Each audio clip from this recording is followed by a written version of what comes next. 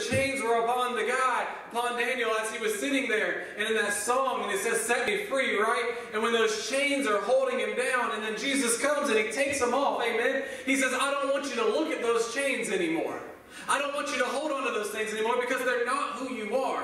When we come to the altar and we lay it all down and we say, God, I give it to you, it is no longer for you to look at and to ponder on and say, I was a terrible person, amen, because all it is now I am a child of God, amen. I am in that loving grace that God has given me. I am beginning to wear the crown that God has put upon my head, and I am beginning to show that love and that grace and that compassion that God is showing me.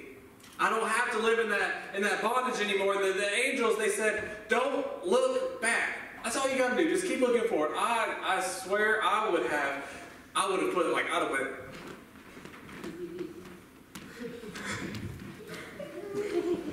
I don't want to look back. I don't want to look back. Amen.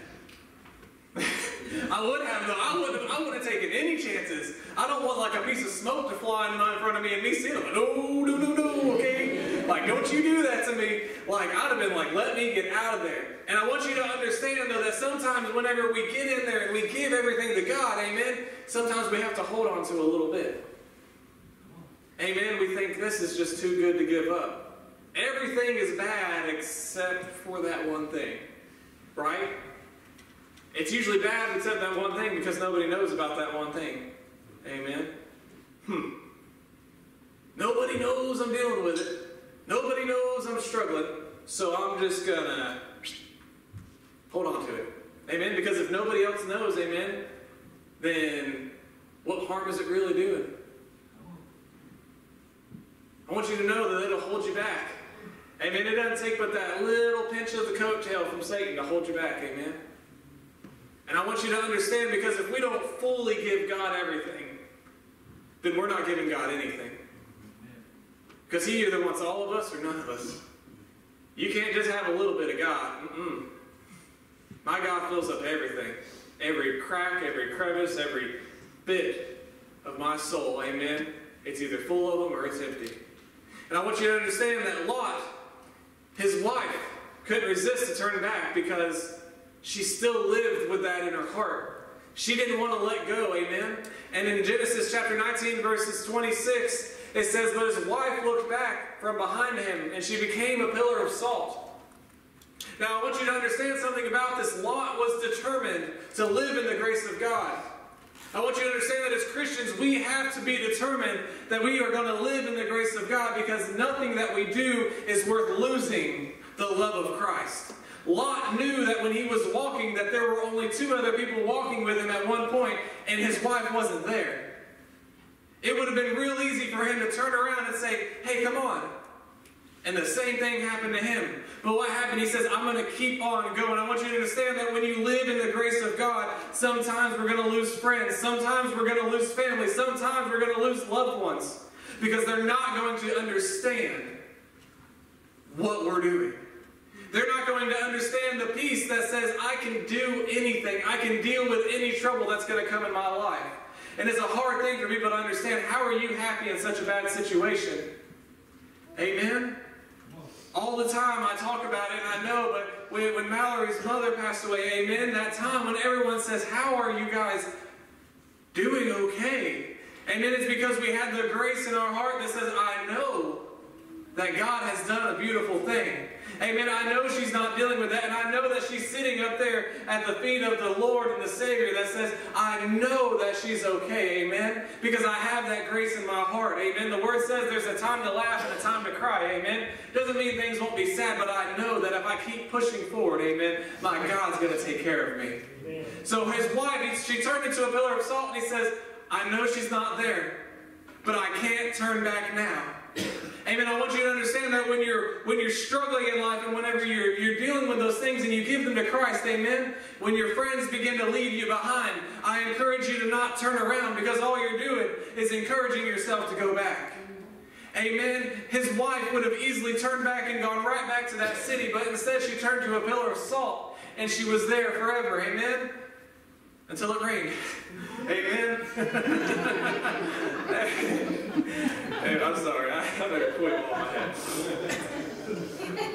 Oh, man. I want you to understand, though, Lot set that example that said, I shall serve my God. I shall do. Now, if you continue reading, you know Lot had problems. Amen? Who ain't got problems? Whew. Good. No liars in here. I was going to tell you that you had a problem if you raised your hand. We've all got issues. We deal with things, amen? But it's about the intent of our heart of saying, I'm going to serve God. I know I have problems. I know I'm dealing with things, but the grace of God says just because I struggle with stuff doesn't mean I'm not His child. Doesn't mean that I can't deal with it. Every time I fall and I sin and I bow my head before God and I say, God, I need you. I want you guys to understand that for someone who stands up before you and preaches and teaches and leads young people, amen, every time I fall, I just want to just hit myself right in the face. Amen? Because I'm just like, I know what to do, and I know. But I know that I'm human and that I struggle. Amen? And I'm not saying that it's not about when you sin. It's not about when we fall. It's about what we do. Amen. Do I embrace that grace that says, I know that my God's there for me. I know that He's going to take care of for me. And I know that He's going to heal my land. So this morning I want you guys to understand is that in this story, there's two things I want you to understand about. One, as a church, we need to begin to show that grace. We don't need to just live in it because grace is not just for us. It's for everyone. Amen. Someone think about who's the worst person you guys could think of. Let's not call names out in here, okay? Let's talk about in history. One of the worst people in this world we can think of. Hitler, okay? Anyone else? Anyone got one? Huh? Stalin. Oh, okay, yes, yeah. Any others? This other? Good.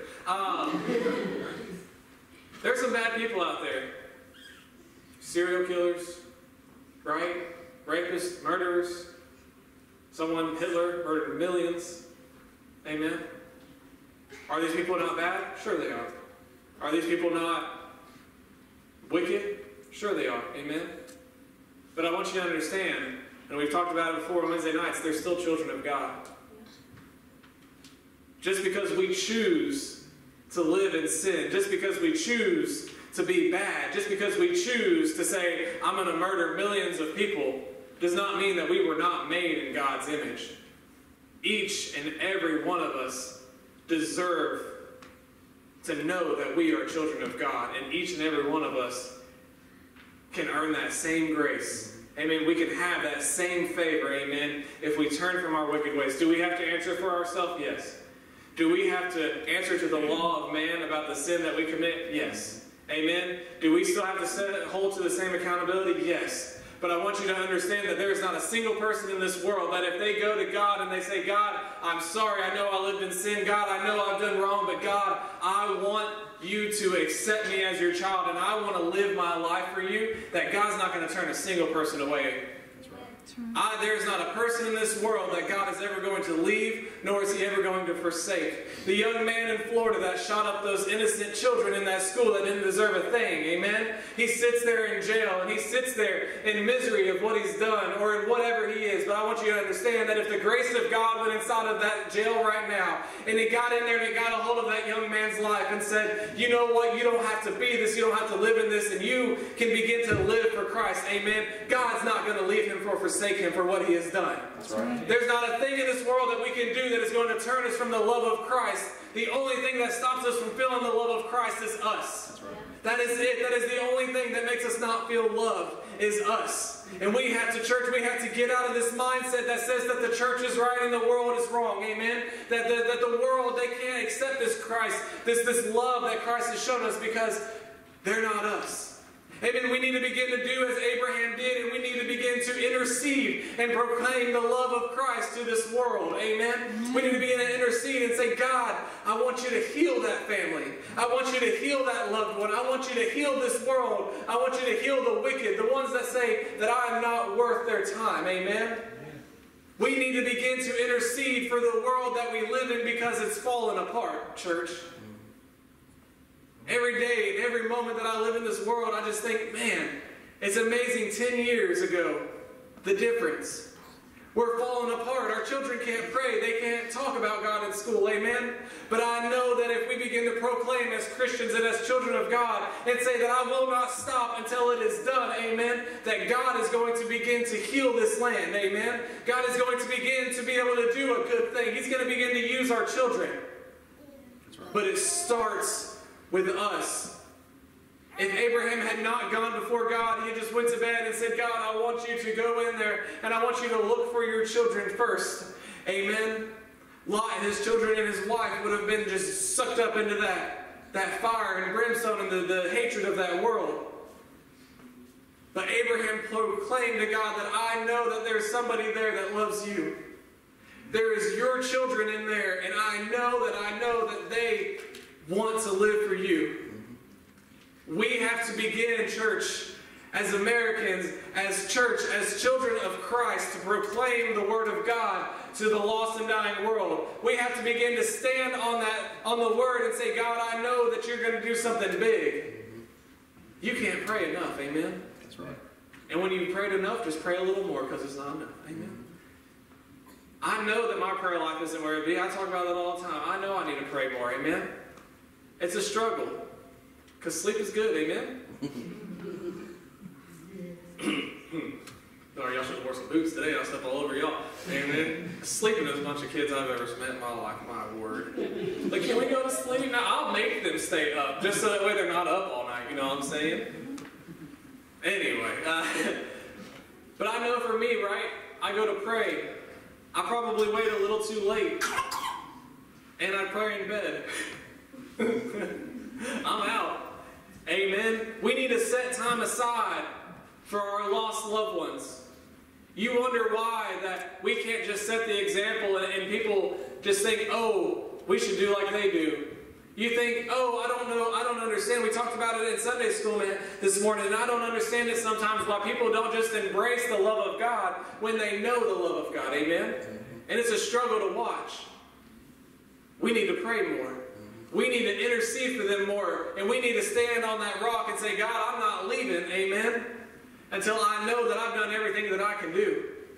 Amen. I'm going to sit here and I'm going to pray until I know that they know that you love them. That's right. I want you guys to understand there's a story that I love all the time. We talked about it a little while ago in Sunday school last week. Paul and Silas, amen. What a great ministry they did. My favorite story, and everyone all knows it, I'm sure, they're sitting in jail. Now, there's a part of this story that I love, and I talked to Daniel about this a little bit last week. Grace is not just something that we tell people about, not just something that we feel, but it's also something that is contagious. Oh, it's so contagious. When you live in grace, people around you can't help. Amen. When they know about it, they can't help but to live in it and want to be a part of it. Amen. That's right. It's like a cold. This kid's like, you better not talk about no cold, okay? Amen. But it is, right? It's like you can't get rid of it. And I want you to understand, Paul and Silas, they were in that jail, right? And it says at that midnight hour, what'd they do? They were singing praises to God. Now, I don't believe they were saying, thank you, God, for letting me be in jail. They didn't make up new songs like that. Amen. I guarantee. Amen. If Amazing Grace was around, I bet they'd have been singing it. Amen. But they were singing praise and worshiping their God in that jail cell. I want you to understand that those jails, they're made of brick and metal. So everything echoes. You know that the other prisoners could hear it. They were probably yelling, stop talking. Amen. It was midnight. Let's go to bed. Amen. Like we're in here being miserable. Quit making us worse. Amen. And I want you to understand something, though, that when they begin to sing that, amen, what happened? Amen. That earthquake came. That's right. And it says that every door, I want you to understand, it wasn't just Paul and Silas's door that was open. Amen. It was every door. Every murderer, every thief that was in there, their door was open as well. And whenever they got up, and they noticed the door was open, that guard, he wanted to destroy himself. He wanted to kill himself, thinking, what am I going to do? And he said what? He says, have no fear. We are all here. That's right. There wasn't a thief. There wasn't a murderer. There wasn't a single person in that place that left that building because they were all there. And I want you to understand something. It was because the grace of God that lived through Paul and Silas that set the example. Because if it was me, amen, and I'm in jail for something I didn't do, and that door busts wide open, I'm out. Amen, you know what I'm saying? Like, just kidding, right? Right? But me, flesh, I'm going to run. Like, this is God telling me, run fast as you can, like Usain Bolt style, amen? Whew, I'd be tired. Amen. I wouldn't even make it to the door, but like, oh God, give me the strength. But I want you to understand something. It was the grace that when they stood up, the people knew that the grace of God had sent that sign that says, you're free, you're taken care of, don't worry about it. He says, we're all here. Not a single person left, because otherwise they wouldn't all be there, amen? It wasn't just Paul and Silas that were still there, it was them all. And it was because the grace of God that lived in their heart that says, I'm going to serve God no matter what, that allowed those people to see that love and that trust in God, amen? I want you to understand that the trust in God does not come from reading the Bible alone, amen? It comes through the actions that we show, amen? I can't just say I trust God and then go hunker down when the lights get turned off, amen? I can't just say I trust God and then go hunker down when I lose my job, or whenever I'm sitting there wondering, what am I going to eat? What am I going to do? My car's breaking down. It won't start. Amen? We've all been there. But the trust of God goes whenever I say, God, I know you've got this. And then we begin to teach others to live in that grace when we say, I know that you're going to take care of it. I want you to understand that we live in a time where the hearts of people, the hearts of man, are becoming angry, bitter, hateful. Amen? I don't watch the news anymore, because then it makes me angry, bitter, and hateful. Amen? Because that's what it's full of. There's not a person in this world, amen? It seems like these days we don't take action or accountability for our actions, amen? It's never our fault. It's never our problem, and I'm not trying to talk out about the world or anything like that, but I want you to understand that as Christians, we have to start standing up and saying, I understand that I've got issues. I understand I've got things, and it's my fault. What am I going to do about it? There's not a pastor in this world, amen, that can save you. There's not a preacher, there's not a teacher, there's not a man or a woman in this world that can save you from yourself. That's right. We as Christians need to begin to lead people into the right direction and then show them what it means to be saved. We can't just do it by saying, you need to get your life right. I can tell, listen, I tell them kids every day, amen. My throat gets sore. Amen. Amen. But I can tell every kid and I can tell every person in this world what they need to do to be saved and what they need to do. But if I don't live a life of righteousness, a life without trying to be a terrible person, amen, if I don't live a life that says that I have the love of God in my heart, amen, I'm doing nothing but speaking words. We as Christians need to begin to speak life into this world. We need to begin to speak that grace. We need to begin to stand on that rock and intercede for the community that we live in. Amen. Ashland City has a problem. We all know what that problem is. Every county has a different problem. Amen. Nashville's got a big problem. Amen. Too many people moving there. We can fix that. Amen. Amen. We've all got problems. We got things. But if we, as a community, as a church, are not standing there praying and saying, God, I need you to do something. And we don't begin to do that action. Amen. We don't stand up and do something. I understand we're quiet. That's okay. Pray in quietness. That's fine. But if we are not doing anything, amen, then we're not helping the situation, as they would say. Amen? We need, as Christians, to be the warriors. I love that our group is called the Warriors. Amen? Everybody alike. Why? Because we need to get up and we need to begin to fight. We have to fight that fight to see our loved ones saved. We have to fight the fight to see us begin to go back into that time where it's okay for us to say something's right and wrong. Amen? And to show the love of Christ. So this morning I challenge each and every one of you that the grace of God, we have to not only begin to intercede and say, God, I'm going to pray for my family. I'm going to pray for my loved ones. I'm going to pray for all those in this world and say, I need to see change. And I'm not going to stop until I see something happen. But we also need to begin to embrace that. Embrace that love and allow those that are in this world to begin to embrace and love and show them that God is God. We need to begin to allow them to understand it by living it. Just as Paul and Silas lived it inside that jail. Amen. There's not a single one of us that would have loved to have been there. I'll tell you right now, someone come in here and arrest me. Like, I'm not going to fight them, okay? I ain't going crazy, but I'm going to be like, for what? Like, amen? They said for preaching the word of God, okay? Amen? I'm not going to be happy about it, and I'm going to ask God why. Like, you couldn't give me a heads up. I'd have ran. Amen. They would have found me. Amen. I can hide. I can hide. Amen. You get this little thing anyway. I get in anything. Amen. God give me a heads up. But sometimes it don't work that way. But I want you to understand something.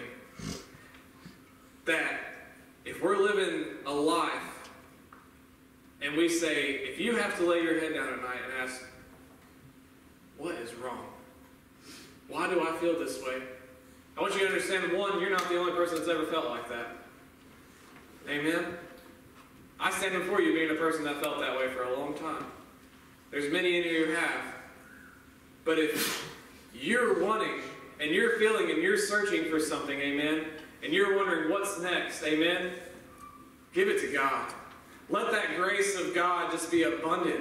Let that grace of God tell you that you are loved, that you are something, you are worth it. Because every single Christian, every single child of God, whether they serve God or not yet, amen, God loves each and every one of them. That's right. No matter what. We have to get out of that worldly mindset that says, okay, we're good, we're Christians, we live our life right, amen.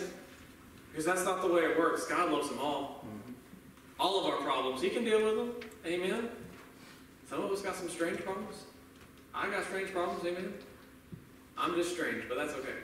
Hey. But I want you to understand something, though. Is that love of God, that grace, amen, it says that I can laugh, I can love, and I can be happy. Amen? Amen. If you would stand with me this morning.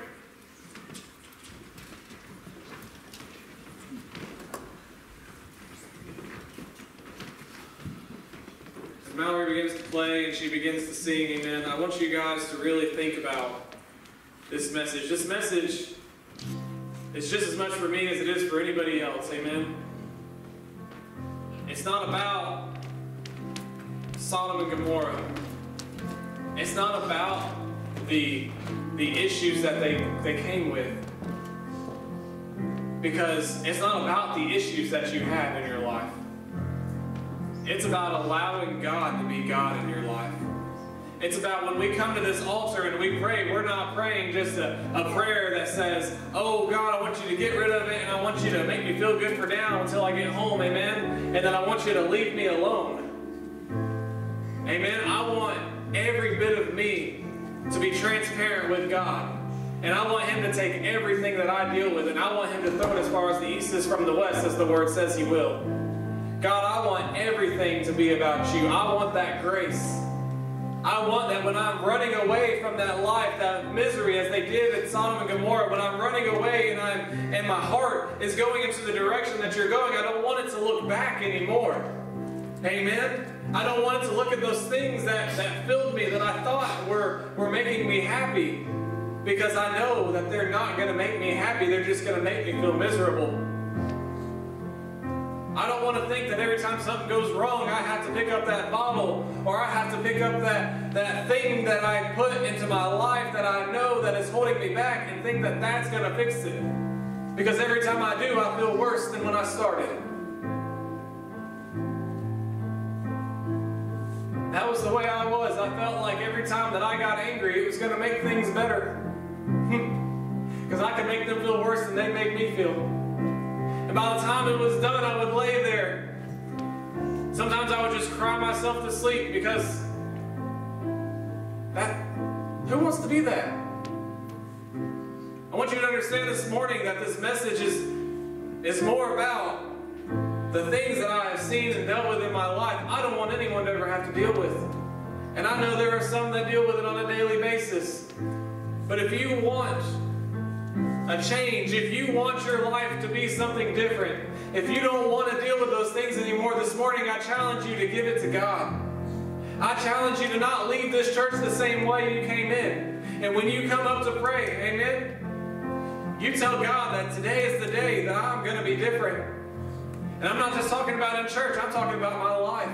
I don't want people to see me. I don't want people to hear me the same. I want to be different. Today is the day of change. Today is the day of salvation. Because this is the day the Lord has made. Amen? So this morning, if you have something you want to pray about, the altars are open. If you want to pray before God, amen? These altars are open for each and every one of us.